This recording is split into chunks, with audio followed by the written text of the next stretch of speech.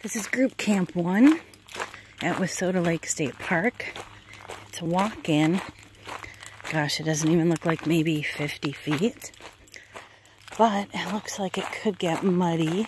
It's got some washout from recent rain. Looks about maybe 10 cars we'd be able to pack in there. At least you'd be able to cart your items in. Looks like it's just a wild, or a clear opening here for the group site. Yeah.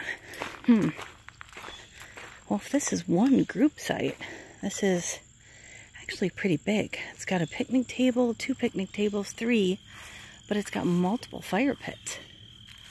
Huh. That's weird. There's potentially 2 group sites together.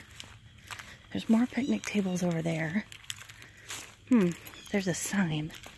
Wonder what the sign says. I know there's a trailhead over there, so I'm going to go check it out.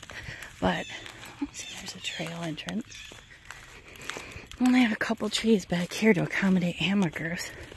Let's see if we could figure out how many.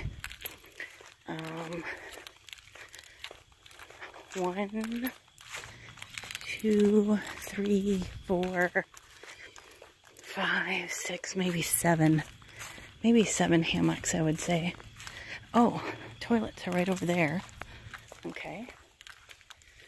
The sign says no camping beyond this point. Okay. Well, there's a lot of underbrush, so that really wouldn't work out well for us anyway.